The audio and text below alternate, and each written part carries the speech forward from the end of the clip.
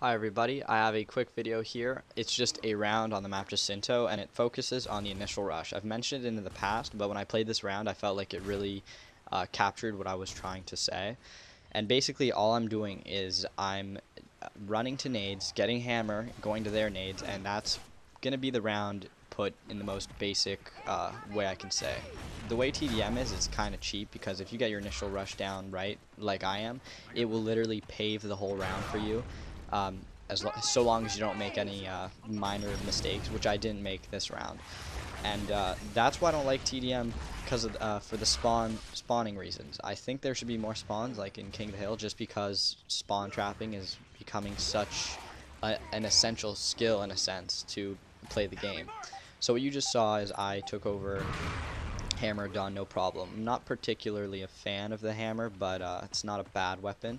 Thank God I have my headset here, otherwise I would not have seen this guy. Would have snuck up on me. I'm not sure how he actually got there, but what I do know is after I kill him, I don't have to worry about people coming behind me anymore, given the kill feed and the people I just killed.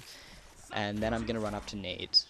It's tough for the other team to make a comeback at this point because the ways that they have of going to are just ways that lead into us, and them going high side here, they have to deal with hammer, otherwise they deal with digger with my teammates. There's not very many good options for the other team.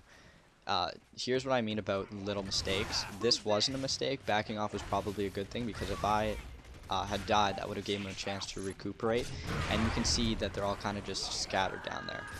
If I showed you the whole match, you'd realize that these guys aren't as bad as they might seem to be. They actually came really close to winning, but a round like this, it's just near impossible to make a comeback at this point. I think I'm going to make this into a little series, because these are very specific routes I like to run. This isn't random. I try to run this pathway most of the time I'm playing, unless I feel like some unconventional playstyle. Here's terrible aim, but I managed to get him, and at this point we're just kind of picking off the remaining guys. And I think the last guy's around the corner, so hopefully you like this little video. If you did, I can try to put out some more initial rush clips from other maps, and I will see you guys later.